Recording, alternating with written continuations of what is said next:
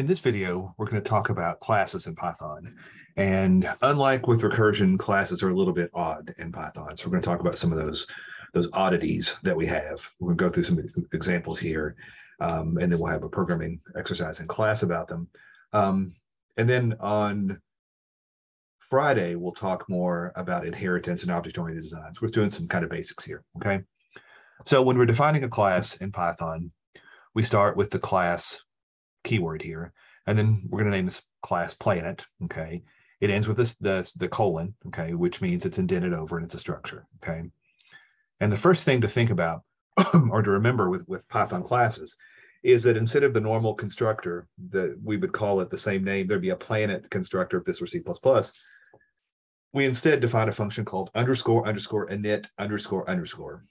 Looks like one long underline, but it's really two underscore characters, okay? So with this function, we're going to have to set up values for all of the member data. We kind of define the member data right here. We don't define it anywhere else, okay? So we always have to send a self to our functions, okay? In case there are multiple objects going around, this is the current object is what self refers to. It's like this in C++. And then I'm just putting in dummy variables here for the name, the radius, the mass, and the distance, okay? So we then do a series of self dots, okay? And all of those self dots it's where we define the member data. So we have name, radius, mass, and distance, okay?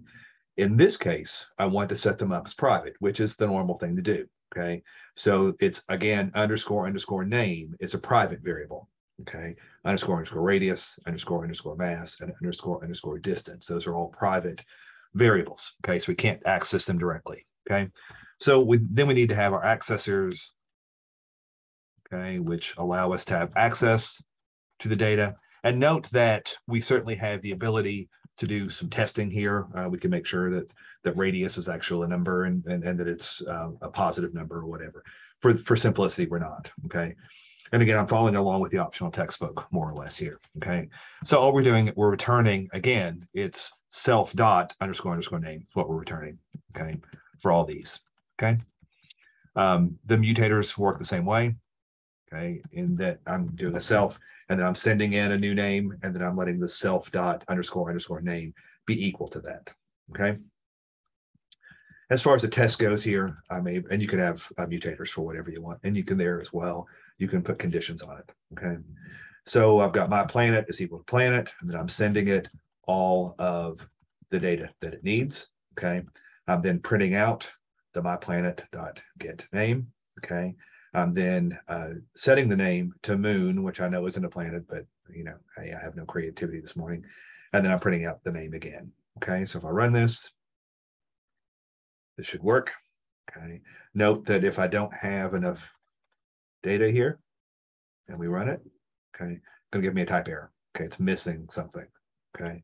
So you have to make sure that you match the constructor, okay?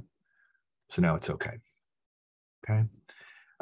Other kinds of functions you can do, we'll take another direction here, where it's talking about operator overloading, where in C++ we would have to have the operator plus keyword or whatever. There's some built-in functions to do this for us in Python. So the underscore add automatically is going to deal with addition, okay? So I've created here a fraction class with a numerator and denominator, okay? Then I'm just setting those values here. I'm making them public, doesn't matter in this case, but I just happen to. And then I'm defining this underscore add underscore, okay? It's going to take a self, it's going to take another, okay? And in this case, it's not always the case, but in this case, if I have a fraction added to another fraction, I expect a fraction back, okay? So not just from some random number. So I'm going to go ahead and create an answer as a new fraction just at 1. It doesn't matter. I'm going to replace it in any case, okay? But I just want to create a fraction there, okay? Note that I'm not disallowing a 0 denominator, which I should be, but just trying to make a point here, okay? So if I wanted to make sure, and I'm certainly not caring about reducing the fraction, if I want to make sure that we're going to get the correct number and not have to worry about changing to the correct base and all that, I'm just going to let my answer numerator equal to the self numerator, okay, times the other denominator to make the base the same, and then the other numerator times the self denominator, okay? And then for the denominator, I just have to multiply those two together, okay? And that's how we're going to do our addition here. It's kind of ugly, but it gets the point. Then we're going to return from that function that answer, okay? I'm also adding here underscore underscore str function. That's another one of the ones that are built in, and that just allows you, it returns a string representation. So I can just say print fraction name and it's going to work, okay? So in that case, we're returning this string here, this f self numerator slash and self denominator, okay? So to test this out, I'm creating the fraction f1 is equal to 1 over 2, and f2 is 1 over 2 as well. Just so when I add them together, I should get 1. I'm actually going to get 4 over 4, but that should give us the correct answer. And then I'm setting my f3 is equal to f1 plus f2. Okay, and I can use that when I've developed it up here. It looks like this, but it gets used like this down here. And then I'm using the str function. I never call it directly, but it's called automatically. Okay, so when I run those, you see I get the 1/2 plus 1/2 is equal to 4 over 4, which is 1, but I would then have to do something as far as reducing those, which I'm not going to do in this example.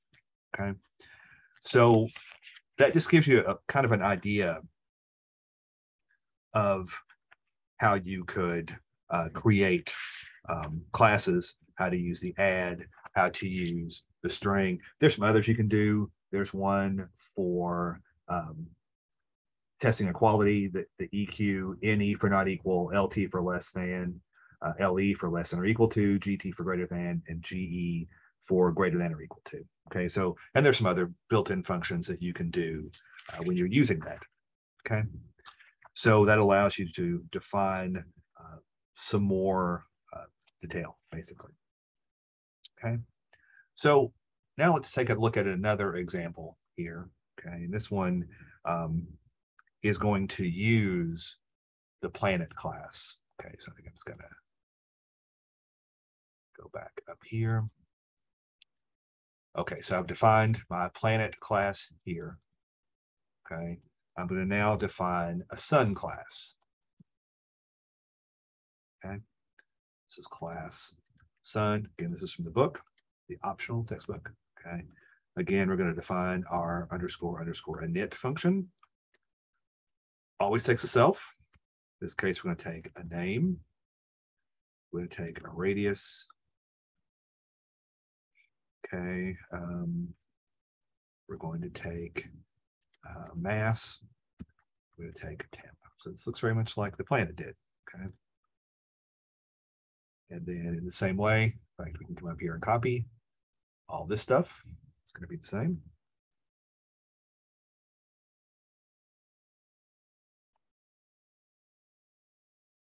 Where am I at? Here I'm at. Okay. So we've got those as well. Okay.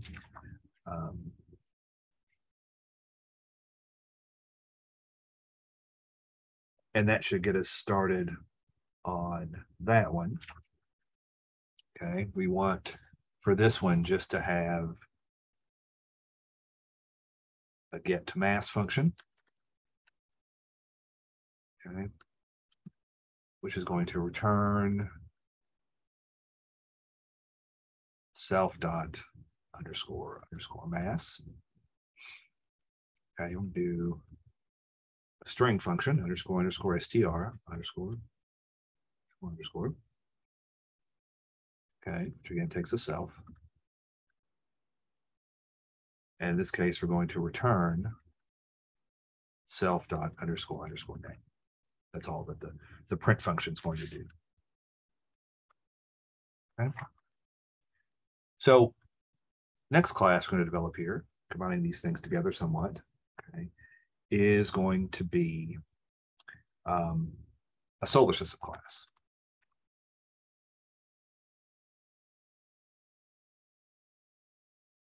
Okay, the solar system class is going to have its init function with self a sun that we're going to send it. Okay. So we get our self dot underscore underscore the sun is equal to a sun. Okay. We're also going to develop here self dot underscore underscore planets that we're going to set as an empty list. Okay.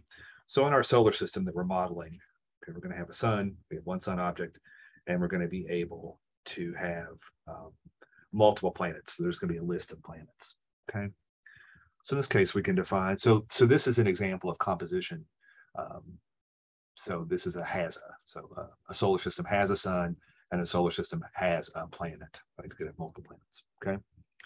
So if we have an add planet class here, take self, we take a planet. Okay. Then we're going to say self dot underscore underscore planets. That's just another list. So we're going to be able to append here. See, it pops up for me. And I want to append the a planet that's coming in on the list. Okay. That's all that's going to do. And I'm going to create a function called show planets, which just takes a self. And it's just going to iterate. So for a planet in self dot underscore underscore planets. So we're going to iterate through that list. Okay. We're going to print a planet. Okay. That's all we're doing there. Okay. And then as far as the test program, so I get rid of what we had before. Okay. My test program, I can say, let's see, sun is equal to sun, call it sun. And it's going to be 5,000, 1,000 for the, that was the radius.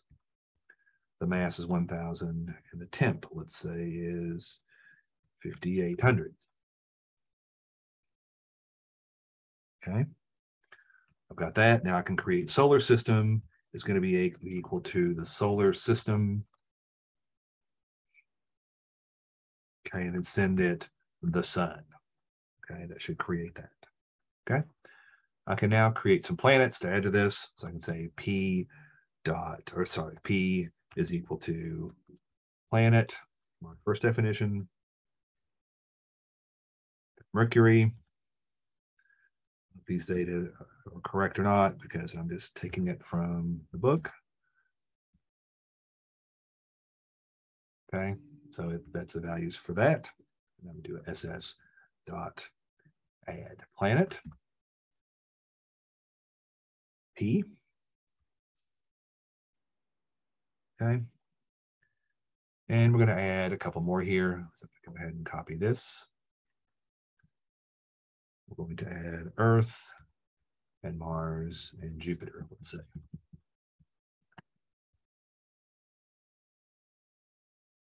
Earth is at 50, 60, 30.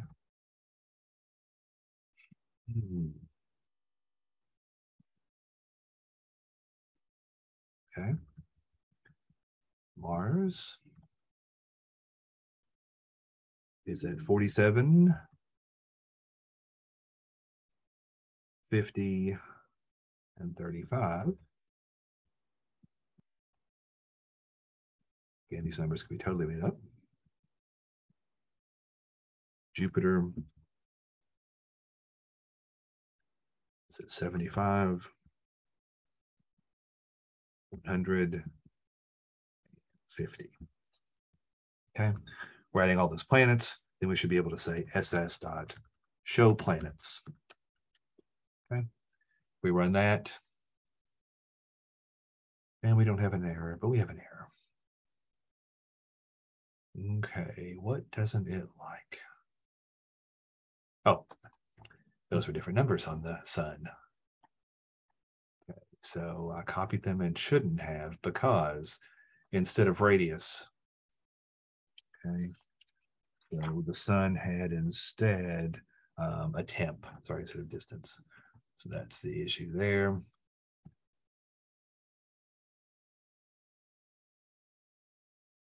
Okay, I'm going to just change this to iTemp just so we're consistent.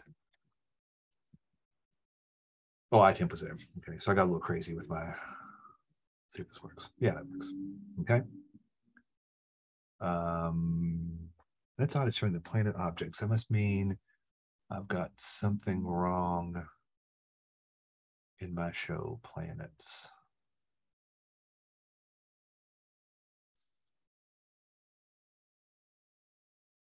Okay. Do I have a string function for planet? That just does the name. Okay, so my planet, that may be the issue on the planet. Let's see. Do I have under the planet the underscore string? That may be what it's doing. Let's see if that's the problem. Okay, so here I can do def underscore str underscore, which takes a self. And I'm going to return self dot underscore name. Okay, let's see if that fixes that. Yeah, that fixes it. That was the issue. Okay, so I had to have that ability to print out those functions, because if not, it was just printing out the planet. Okay, and I could have used the get name there, but it was easier just to use the string overload function. Okay, so that gives us kind of an idea of how we put these things together and some of the special methods and some of the basic things we're going to be doing here. Okay. The book, if you have it, goes on and does some pretty crazy things with turtles and the math of planetary orbits and all that stuff. If you're interested, feel free to go through that, but we're not going to go through it on this video. Okay. So again, we'll do an example of classes in class tomorrow, and we'll go from there.